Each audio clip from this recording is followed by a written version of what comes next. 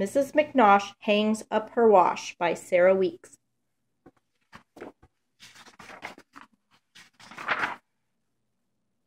Each Monday at dawn, Mrs. Nellie McNosh brings out a barrel and does a big wash.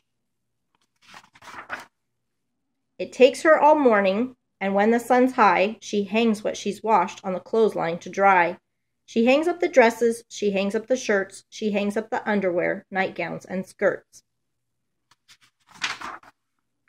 She hangs up the stockings, she hangs up the shoes, she wrings out the paper and hangs up the news. She hangs up the dog and his dish and his bone, she gets a wrong number and hangs up the phone.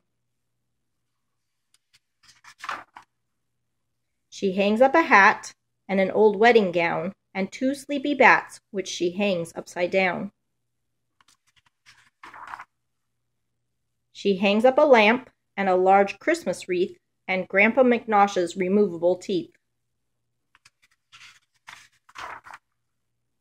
She hangs up a kite by the tip of its tail. The postman arrives and she hangs up the mail.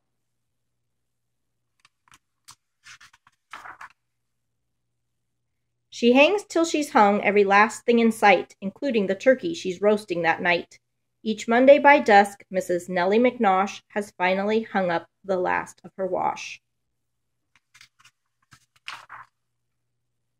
She takes off her apron and lets down her hair, then hangs herself up in a comfortable chair. The end.